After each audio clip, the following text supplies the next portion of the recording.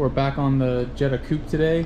We are putting the brake pedal set in, because remember, this is now going to be a hydraulic clutch. So we have an O2A, well, it's going to be an O2J, but we have the O2A in there now. I'm going to show you how to mount a pedal system to make your car a hydraulic clutch rather than the dumb clutch cable. I got a B3 or B4 PASSAT pedal cluster from the junkyard, and there's two versions you can get. You can get the B3, B4, or you can get the CORRADO. They both bolt directly into place into a Mk2 chassis. The only difference is the late model B4s, they have a different clutch pedal attachment point. So this one has like that plastic, it's a plastic piece that the clutch pedal snaps into the clutch master, whereas like older CORRADOs, they have a clevis style, so you just put the rod on it and put a clip on. So that's one difference. You can swap out the pedals if you care, but I don't think it's worth it. Anyway, you can do all this. Like if your car was completely assembled, you'd have to take the dash bar out. You'd have to basically just remove everything you can, move the fuse box over. Obviously this is our race car, so it's already completely stripped out, so this will be the best way for you guys to actually see what's going on. So the easiest thing to do, you make sure you have it into every OEM mounting point. So there's a stud down here, a stud down here, a stud over here, and the more important one is this stud up here. Have this one just loosely tight, you know, and the same thing down there and over there. And what I'm doing now is just taking my Sharpie, finding things that need to be cut or dented, like right back here, right here. There's this little, this is like if you had firewall insulation, you would set the firewall insulation, it'd be like a little plastic clip or like a metal clip that holds it in place. So that's in the way, so I'm just gonna lop that off. And the same right there, that's me cut, I put an X on it.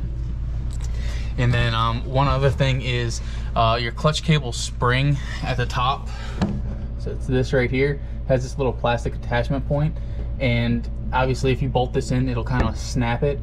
So I just kind of outlined it and wrote dent, so I'm just gonna whack that with a hammer, and that'll solve that. Once this is completely flush in place, then we can get the clutch pedal bracket assembly that goes on the front, because that's where you get your attachment point for your clutch master. This is on CORRADOs and all G60s. So if you got a CORRADO G60 or a PASSAT G60, you would have this attachment point, and this is what we need. You can't get this off of hydraulic ABS cars just because it's a different setup. So this is what you need. We'll get this on afterwards. Obviously we gotta drill, I think, one, maybe two holes in it, because this is gonna sit against the firewall like that. Let's get to popping this out and cutting those pieces real quick.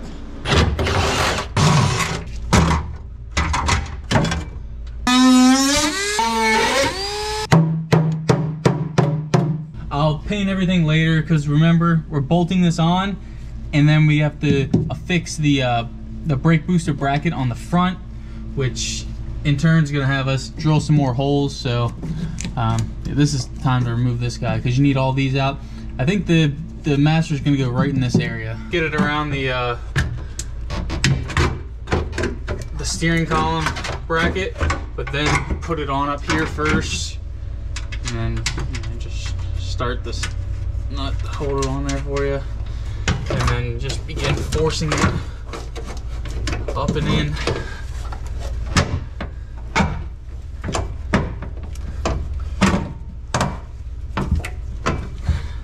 That went in a lot easier since those metal parts weren't there.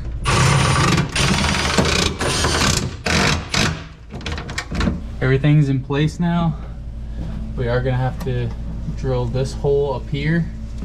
You can see there's like a gap up here, right about there.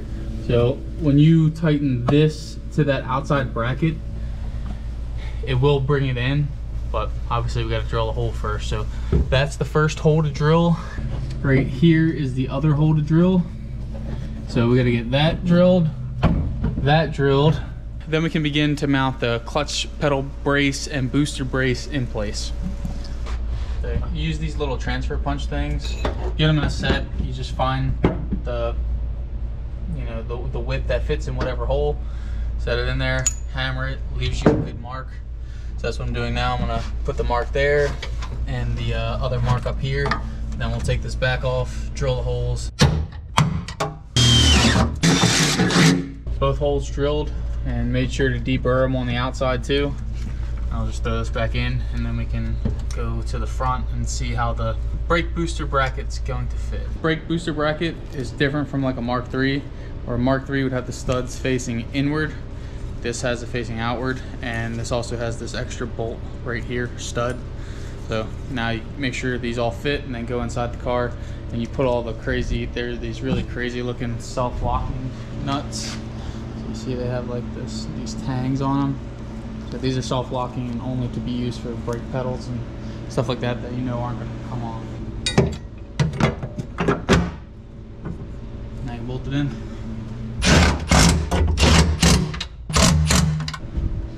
So everything's fully bolted on. And you see it's pretty on there. What I'm trying to do is I'll either make a brace coming off of this clutch to the firewall. I'm definitely going to be making another one inside the car somewhere, but you can see there's also this bolt hole right here.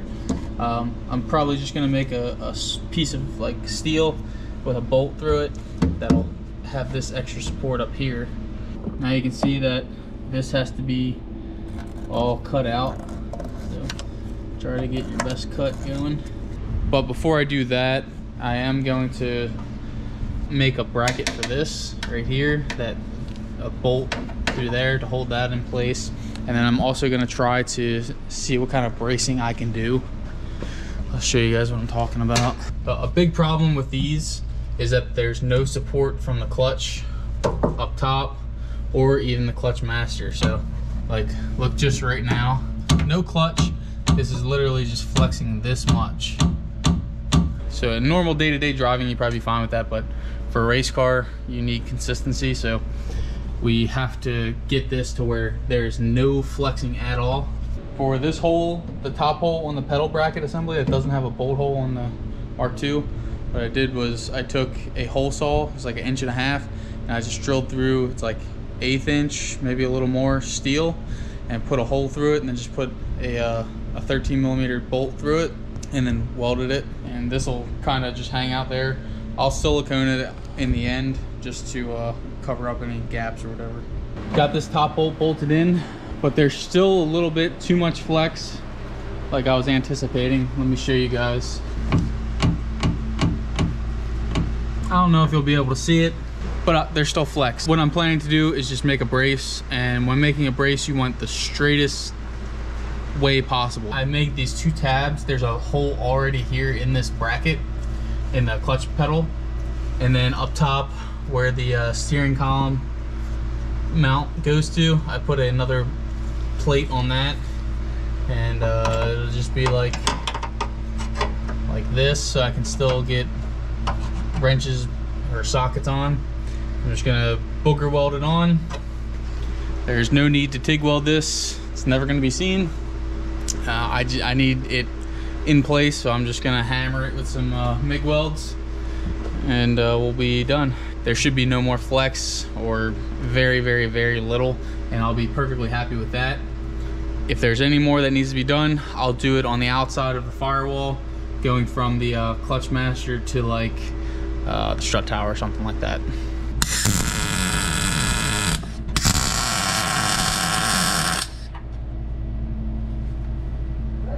I just said to paint it up, let it dry.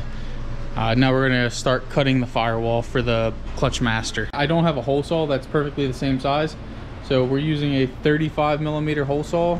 So we're gonna drill the hole through the front, and then we're gonna go around back and hole saw it out. That way we can actually fit. Because see, right now it's a little too big. Okay. It's real tight in here because of the clutch pedal, so I have this 1/4 inch attachment going all the way out to the drill, which you can go through that. All right. And there it goes. That was pretty easy. I got traffic jam over here. So if you couldn't fit it there, then you would have just had to take everything apart. This just saved a little bit of time. So that's all it looks like. But now the master should fit right in there. This one I got from that Mark III outside. And Mark IIIs have studs right there. I had to take the studs out because this one already has studs on it.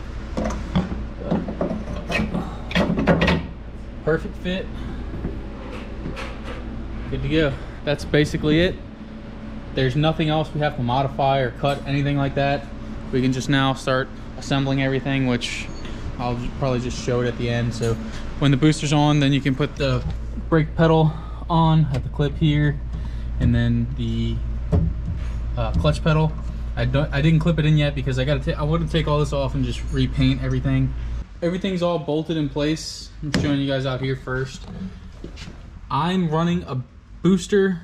There's, you know, you can obviously go crazy and buy like a brake booster delete kit and stuff like that and add like a Willwood or a Tilton master. But for me, it doesn't make sense. I weighed this and it's literally 6 pounds. So it's 6 pounds, who cares? That's staying like that. And I'm keeping the stock master. I have another brand new one over there. And how I'm gonna run it, it's each front's gonna be on the front, and then the rear I'm only gonna have one line going back because I'm gonna be running an inline e-brake, hydraulic e-brake. So that means I'll be able to use my brakes as they should be, but then when I go to stage, I can just pull back the handbrake and it locks up the rear wheels. And also you can see I got the clutch master in. It's all tightened down with self-locking nuts as well. Everything out here is also self-locking nuts because it's just something you don't want coming off. Here's my little brace that I made. This shouldn't interfere with the fuse box or anything like that. I'm still undecided on what I'm doing for wiring, but more than likely, to be as cheap as possible, I'm probably going to use like a Mark III box and just use everything I have from some Mark IIIs around here. Best thing is there's absolutely no flex left. So this helped out a ton. It just triangulated this right up to here. It's good to go. I have the steering column all bolted in place, all the nuts good around here. So I'm very happy with this. So if you guys like what you saw today, give me a like, comment, and subscribe, and I'll see you guys in the next one.